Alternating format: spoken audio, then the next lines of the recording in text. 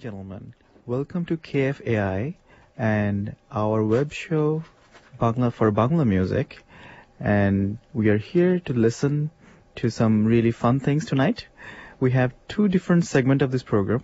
First segment will be covering Palbasha Siddiq's music producer or music composer's interview. And the second segment would be some Bengali musics with Miss Dolly.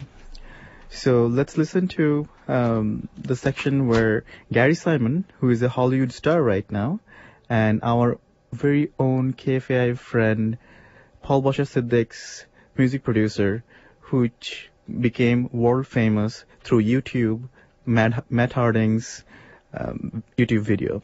Let's listen to the interview with Garry Schyman. Thank you.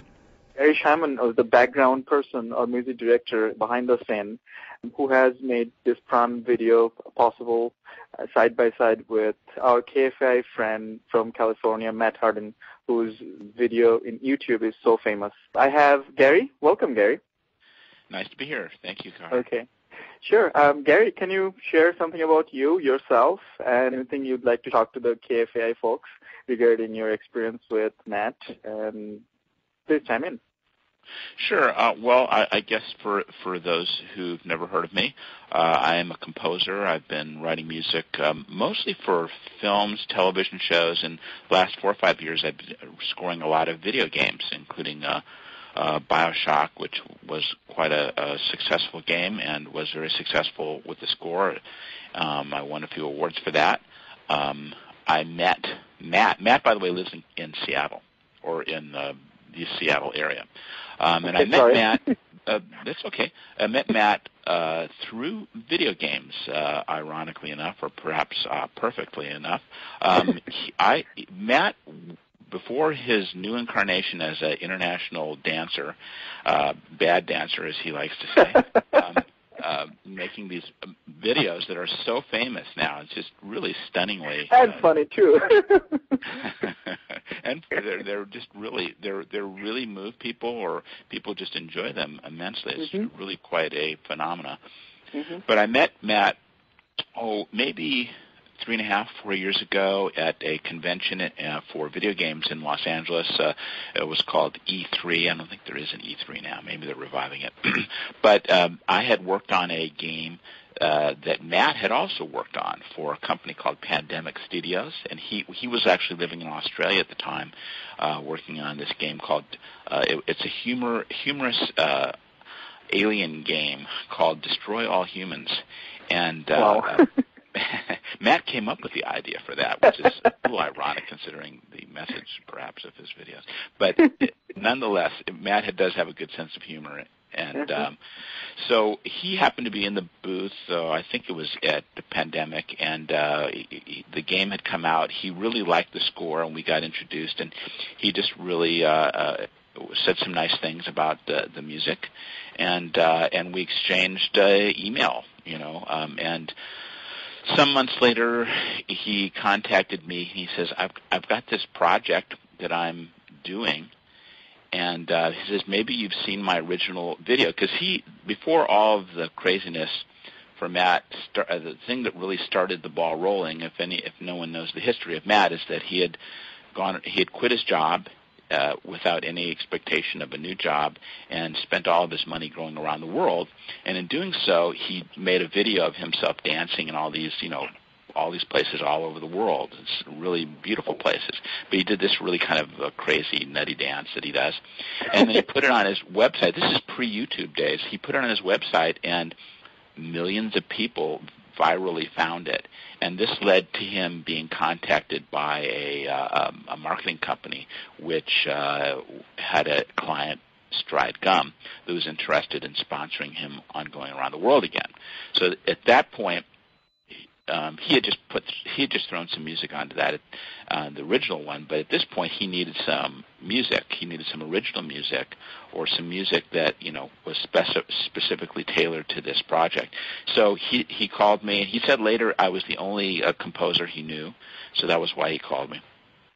So I was lucky, I guess. I almost said no.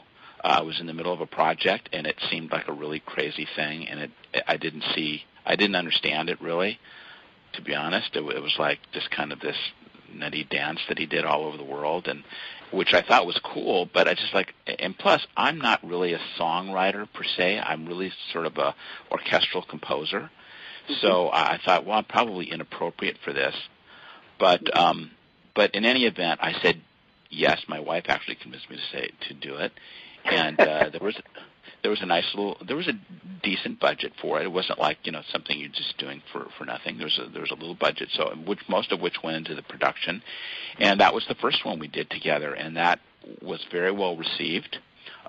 We did a second video together, which was basically, he didn't go around the world again, but he created like some humorous outtakes from his original, his first Stride journey, and Stride paid for the second one, and so I did another song for that.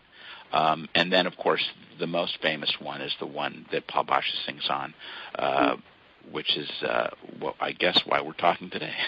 Yeah, and it was top 10 on Amazon.com download list, right? It was for many weeks. For many weeks, It was. It was. I have sold a lot of MP3s. Yep. So for our audience who does not know that much about this music video, which kind of creates the essence of human unity and universalism. So I don't know if any of you recently watched Jon Stewart show. Jon Stewart, after Obama has won, with the whole world dancing behind Obama, actually used this video. Have you seen that? I did. It was this video that Matt has done. It is him going around the world and dancing with the original one. He went around the world and just danced in different places, and a couple times people joined him.